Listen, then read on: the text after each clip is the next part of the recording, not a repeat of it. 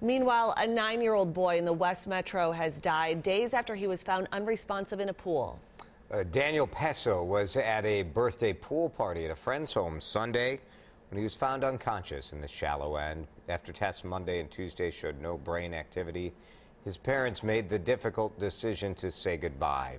WCCO's Jennifer Mayerle reports on how the community is supporting the family.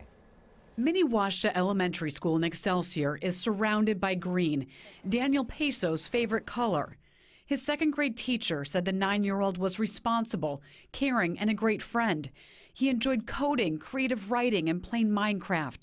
And she said he was a great big brother to younger sister Shedra. Thank you, guys. Friends of the family say they felt helpless and wanted to do something to help the Pesos. I mean, it isn't just a lemonade stand. We're doing this for a really good cause. With each pour, the realness sets in, trying to understand at such a tender age how life can seem so unfair. When people think of Daniel, they all have smiles on their faces. School counselor Adam Jorgensen said he's here to listen and to help. You be real, you be honest, you be yourself, and you encourage other people that are hurting to express their feelings and be real as well. The community says they'll continue to lift the family up as they all learn what life is like without Daniel. And we just love them, and we are thinking about them, and we're here for them after this.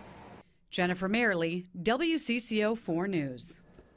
Daniel's mom is a volunteer at the elementary school. His dad a teacher at Minnetonka High School. His family did decide to donate his organs, and a fund has been set up to help the Pesos with medical costs. We have a link to that on WCCO.com.